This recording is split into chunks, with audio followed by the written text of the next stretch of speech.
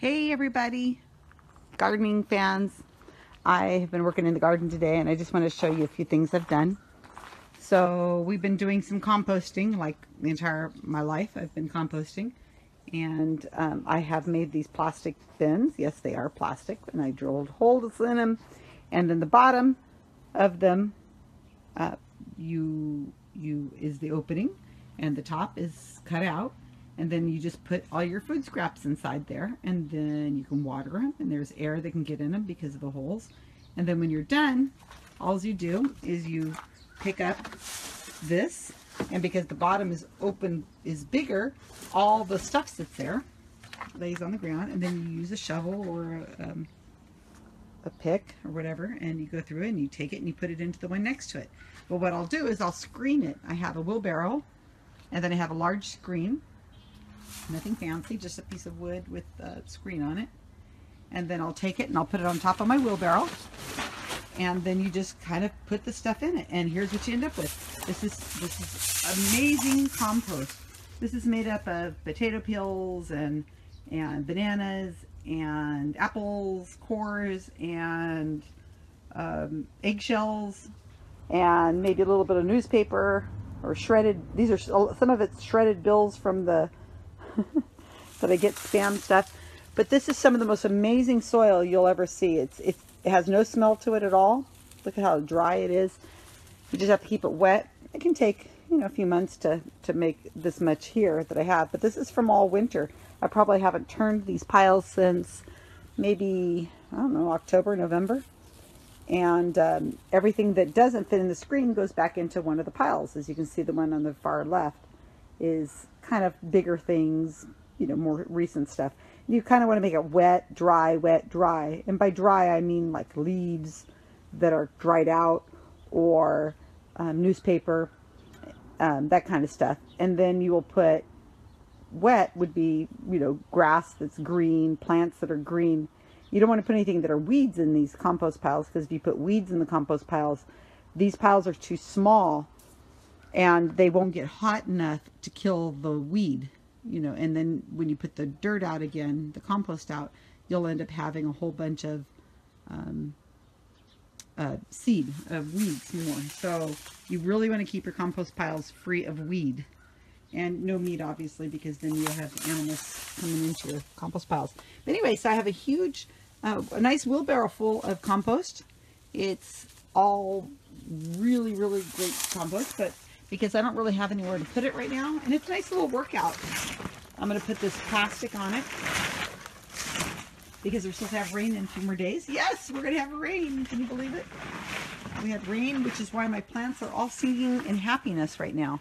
So I'm going to put some bricks or something on top of this wheelbarrow and make it so that I could put put this back on here, the screen, so that when it rains, it doesn't, whew, and there's a screen back on it. It's just the right size. Now, like I say, I didn't buy any of this. This is stuff. So let's look around my backyard. There's a weed that I pulled up. And you can see I have California poppies everywhere. And these are just random, from they just, over time, they just start multiplying. And it's going to be everywhere. But it's going to be, oh, I don't see any flowers on it. Maybe a few weeks, we're going to have flowers everywhere. This is going to be a floor of orange. Just orange everywhere. And then in here, I think these are narcissum, and they're going to smell beautiful. I have some, these are peppers that I have probably are 4 years old, and they'll come back. These look a little kind of weird, but, and then in here, these are yellow freesias. And I really like freesias because they smell so amazing. But I didn't plant this many. There's tons of them. And they just keep multiplying and multiplying and multiplying. I need to actually dig them out. I should have done that earlier. Now it's a little late to do it in the season because they're already growing. I need to dig them out and, give them to the neighbors or put them somewhere else. I wish they were different colors, because yellow is going to be, with all the orange that's going to be here. It's going to be just yellow and orange back here. I've got some blackberries still growing. 2 of them. There's some potatoes right over in here. I put the potatoes in a pot so that I can, once the leaves die down, then I can just, gosh, it's so sunny out here, I can't see what I'm looking at. So once the leaves die, then the plants are probably ready for harvesting. I can take these pots, dump them out, and there's going to be a lot of little tiny potatoes inside each pot. Ah, I figured that out. I have some orange trees back here, just very small. I haven't had really great success with them. They're kind of bitter. So, I don't know. Then, this is my star jasmine. No, pink jasmine, I'm sorry. And look, this is January. This is the end of January. And it is blooming. And it smells amazing. My pink jasmine. Look at this. Just incredible. So these two bushes are really ready to go. There you can see the flowers on them. And Sterling just pulled this one up so that it would grow up higher. And then I noticed that some were so long that I took and put this across to the other one. And what will happen is, this is my office window. I'll be able to look out my office window and I'll have pink jasmine just blooming and smelling so beautiful right in my vision. So when I'm doing podcasting or editing or working on Wikipedia and I'm just, you know, need a moment to myself, I can look out the window and I can see probably one of my 3 cats out here stretched out in the sunshine. It's just such a nice feeling. There's another orange tree. I have 2 black blueberry bushes that are thinking about doing their thing. Again, it's January. These aren't supposed to mature until the summer, but because of the way the climate is now, you can see all these little pink little things right in here. I don't know how well you can see that because I can't see what I'm looking at because the sun is so bright on my screen. But these little pink flowers right here are all going to be blueberries, and they're delicious. These are such wonderful blueberries, just amazing blueberries. And then I have planted, I had pots, flowers in pots around my trees out here, and I didn't like the way it looked. It looked too planned. So I took all the flowers out of the pots and I put them into the ground, and I have went down to the department, the nursery, and I got a bunch of plants that were 50% off because they were in such bad shape, and I planted them the other day. I think I got them for like 99 cents or something like that. And these will be a beautiful color, the purples and the reds and the blues with the massive orange that's going to be out here, orange and yellow. This is a cherry tree you're looking at right here. In fact, it is 3 cherry trees. So these are all grafted on. So each branch is a different type of cherry. So I've only had 2 or 3 cherries off of this tree. This is its 3rd year, all these fruit trees. So this is the year that I should probably have lots of stuff. This is a plum. There's 4 different varieties of plum on this tree, each branch again. Because I don't eat a lot of fruit and I didn't know what variety to get, so I just got multiple. I went and invested in getting many because I didn't want one tree with a ton of different, with one kind of fruit on it. So I thought I'd try something different. And this is an apricot. I've never eaten an apricot off of it, but again, it's 3 years old, so it should be this year. Should be its year where it's going to start to give us some fruit. And then back in the back is a peach tree. And this is 4 different varieties of peaches. And it hasn't done so well because we've been really in a drought. And it is the farthest one from my house, so I just didn't give it as much water as it should. So it didn't do so good. It had a leaf curl this year. But we had such a really good winter and it got nice and soaked. It looks like it's going to do well.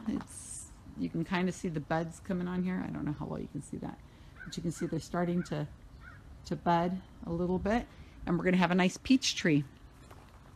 And the planters, I've kind of let them go rogue because I just didn't really know what to put in them. I was just letting the soil sit.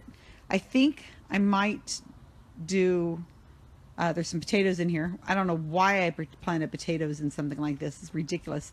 So I'll never get all the potatoes out, and there will always be potatoes coming through here. But what I think I'm going to do is plant tomatoes in them. I've had really great success with tomatoes over the years with the soil. Is so good, but then it started to not do so well because I think the soil just got old, and you know, it just kind of got you need to move your plants around every so often. So these have been kind of fallow, just growing flowers at the moment, and so I think I'm going to grow some carrots and some tomatoes once we start getting tomatoes in the nurseries. Here's a rose that I used to have a lot of roses, and I stopped growing roses. There's so much trouble, and I was traveling so much and going to school and then taking care of my mom that it was just too much. So I decided to not really grow any more roses, but this one has stayed with me. It's called Joseph's Coat, and anybody who was raised in religion like I was, the Christian religion, knows the story of Joseph and his his coat of many colors, and that's what this is. This is called Joseph's Coat, and I should probably cut some of these and take them in the house because they're so pretty, and they have a nice fragrance. Again, this is January in Salinas, California, so I'm kind of near the coast. We don't get really extreme weather. We get wet weather occasionally, and it has been really great lately. Look at that. Look at the color. Isn't that beautiful? Such a nice color. So this is my Joseph's Coat. This is called Cecile, I can't pronounce it, Cecile Brumer. Let's see if you can see it. And this is a, look at how it's growing. I actually have 2 of these. Oh, here's one of my cats. This is Imogen. Hey, Em, what are you doing out here? Hey, you don't usually come in the backyard all that often. So, you know, each cat has their zone, and she doesn't usually come back out here. But this is Cecile Brumer, and it grows up into my neighbor's bush, which is really high. It'll grow up in amongst it, and it'll just make it climb and climb and climb and climb, and you'll get little pink blossoms in that tree. Yeah, in the tree from the roses. It'll become a sea of light pink flowers. It's very pretty. Oh, look at the hummingbird up there. Oh, I don't know if you can see it or not. But this is jasmine. This is star jasmine. I love jasmine. I love things that smell good, that is. And this is star jasmine. So this is supposed to bloom in the summer, but it's doing really great. I've had to cut it back a little bit because it's doing so good. But with the sun and the sun and the water we had probably a week and a half or more of rain. It's done California happy. This is a Concord grape that I've planted, 10, 15 years ago. And in the last few years, it's done horribly because the rain, again, was lacking. And so we haven't had a lot of grapes. But in the past, we've had amazing amounts of grapes. And it'll grow up over this pergola that I have in my backyard. Oh, it's a pretty bird. Hey, little birdie. There's another star jasmine. There's another star jasmine. There's my playroom with a pool table that I haven't been able to use because it's so freezing cold out there. I haven't got it set up for winter wear. This is a Chardonnay grape that has never ever done anything. So it just has some green, grows leaves and stuff, but I don't have the heart to take it out. But the Concord grapes are really sweet. And we'll have people come over every so often, and in September when it blooms, we'll have a big party and everybody will get themselves sick eating Concord grapes. It's just disgusting, but it's fun. Back behind my playroom here, you can see there's berry bushes. Never plant berry bushes into the dirt because you'll never ever get rid of them again. But I like them back there because somebody can't really jump the fence and come safely into my backyard because they're going to be attacked with berry vines all the way around my garage. It's got these berry vines, and they're very not pleasant. They're very thorny, and they'll grow berries, but you can't get to them, so you can only get to the few. But they're nice sweet berries. So that's what's going on in my garden. This is a kiwi. It's a male kiwi, and I've never been able to get the darn kiwi to grow anything because it's a male, and nobody told me I needed a female. So I bought a female twice, ordered it special from the nursery, and it's supposed to pollinate it, and then the female is supposed to grow the plants. I can't get the females to live, so you have to have them close enough, but not too close because he'll choke them out. So I just have not had good luck with kiwi, but this male version is doing great, and it grows really high, and I chop off all the leaves, and I guess it makes kind of a nice look. But I really need to get a female, and a mature female and really nurse it so that it'll stay and you know, give me some kiwi fruit. And there's my kitty again. Imogen. Hey, say hi to everybody on Facebook. Hi, Imogen. She's got the beautiful, beautiful blue eyes.